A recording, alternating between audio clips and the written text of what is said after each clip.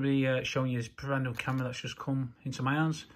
I have noticed I am again the only seller of this particular type. This is with an app called Lookcam, which you can see there. You can actually scan this. If you do buy this item, it will take you directly to the app. The battery inside itself does last up to roughly 3 hours. It is a lot smaller these days, which is probably good for you guys that want to put them in planes, model planes, etc.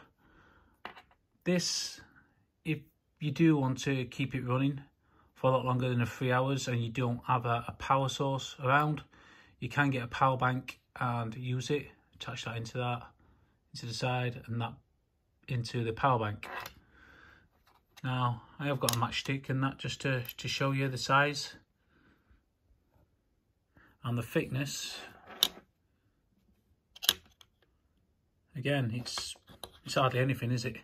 So it is actually really tiny this time. Now the head, this is showing you it's a night version one, an IR version. Now what I have noticed, if you do take this square bracket off here, you can actually flip it up if you get either a knife or a screwdriver and just flick it off. However, the bad news is once you take it off, it won't go back on. So you need to make your mind up if you want a bigger head, etc. Now the setup. So you download the app, and you will need to then, it's usual, easy to set them up. So this time you are going to your Wi-Fi again, and the coding has changed slightly.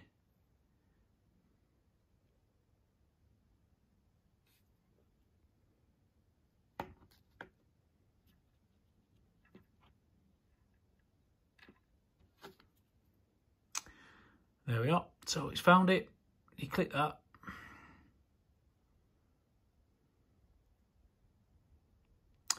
There we are. So it's gone straight to it now. It finds it quicker than what it used to do.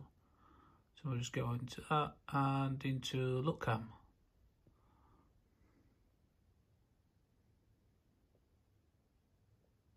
It's already found it. So you can actually link it to your Wi-Fi now and get it set up quite easily. So my Wi-Fi would be that one, and then you would put in the password from behind your modem. However, I'm not going to do that. It's going to make it quicker. So go into that. I'm going to click cancel, so I don't want to give it a password, as I do want to sell this one. So cancel that. It should take me to the screen. Oh great, there we are. Oh, quite straightforward.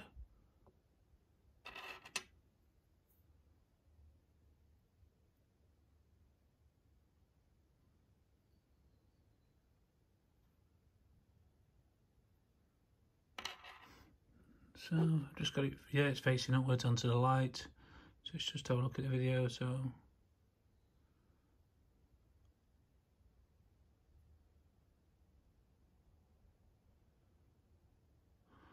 and let's just see if it's got sound. Might echo a little bit, you know, the light when they're together.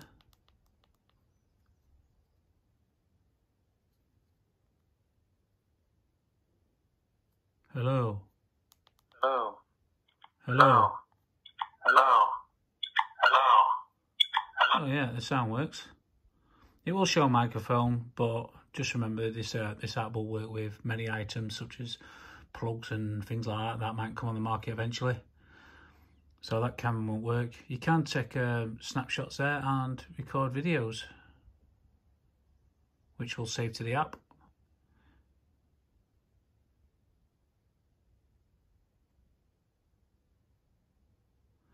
So it's quite easy setup really, that. Very simple.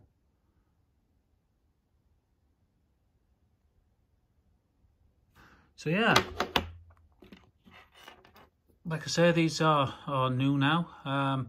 There is a slot there for an SD card, and just want to point out again, it's the same as the old devices really. Your reset button's there, so to reset it, let's just say you can't find the camera when you first turn it on, you will hold that down for 3 seconds, And inside, you do have to look for it, but the lights are inside there. I think it's a lot better now, because before you'd have the lights at the back end here, and a lot of people moan saying they don't want to see the lights. And I used to say get some duct tape and put it over them, but it seems like they've hid them now inside. So, but you can actually turn these lights off through the app still. There is a bulb in the app, and you can click that and it will turn it off. So yeah, that's basically that.